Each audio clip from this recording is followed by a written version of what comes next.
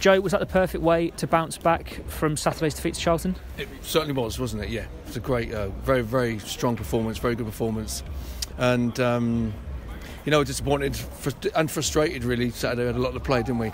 And but anyway, you've got to move on quickly. So many games coming, and to win away from home 3-1 with a great performance as well was very pleasing. Was this a real marker, considering how well Lincoln have started this season?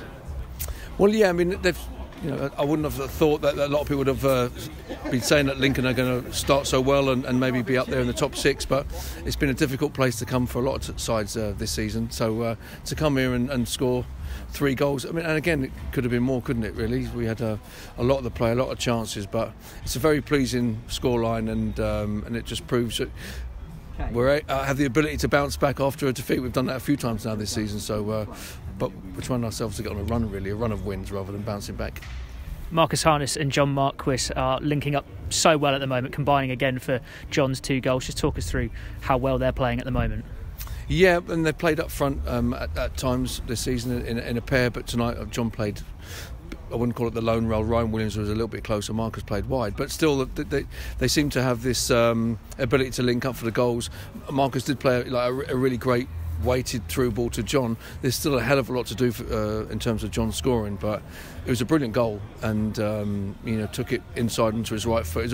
Like I said, a really brilliant goal, sort of half a chance really, and he's taken it fantastically. John, it's a great goal for us and a really good start, and kept our run of scoring early in away games. We've scored quickly in quite a lot of away games now. And then for the second one, Marcus on the right hand side, he might have put the cross in with his left foot, probably did, I think. But again, John, Marcus in between defenders, which you need to be in terms of when the crosses are coming in, you've got to be in between, and he's in between 2 centre halves there, and gives you a chance when you head the ball down, gives you a chance to score it, and then heads it down. Another really good goal scorer's goal, very good cross, and John in the right place, right time, and it's a combination for us, either down the middle or one wide and one up there. That is, in terms of fruition, in terms of creating and scoring goals, has been the best one so far. A word on the defence. You're without 2 of your stalwarts today. Jack Watmore picked up an injury against Charlton. Lee Brown pulled out late last minute, but Campering and Rasmus Nikolaisen coming in and performing admirably, and Tom Naylor as well in front of those 2. Very much so, yeah, and a bit disappointed that they managed to get a goal. If I'm honest, we'd like to have not conceded tonight. But Rasmus he's a good player, a very good player, and played very well. Just been waiting for his chance, and I think I said last week that once he gets his chance, it might be difficult for people to take their shirt back off him.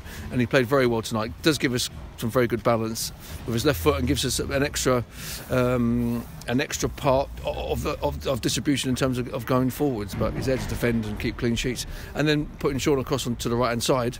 He's a natural right-footed player. And even his distribution was very good tonight as well. So had good balance with it. Tom Naylor, I mean, he's just, we sort of call him a warrior, and his consistency for us is excellent, isn't it? He's a very consistent person, performer, and captain, leader. He's a great bloke. Everyone's got a lot of time for Tom, and between the 3 of them, they played very well tonight. And finally, Joe, time to back it up against Ipswich on Saturday. This time in the cup instead of the league. Yeah.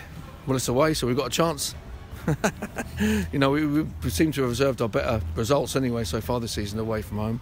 Hasn't been like that in previous seasons, but big game, yeah.